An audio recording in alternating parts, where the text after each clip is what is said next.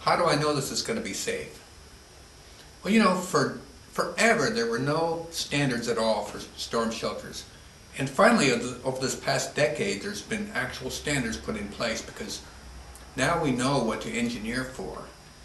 Before, there was just no idea. So the standards are produced by FEMA and by an organization called National Storm Shelter Association. The NSSA seal is on the door of this shelter. The seal shows that this shelter is made in accordance with the NSSA and International Code Council standard. And the standard requires quite a bit of oversight and third-party evaluation and peer review and sanctions and everything. So this is the shorthand version of how you know that this shelter is going to be safe.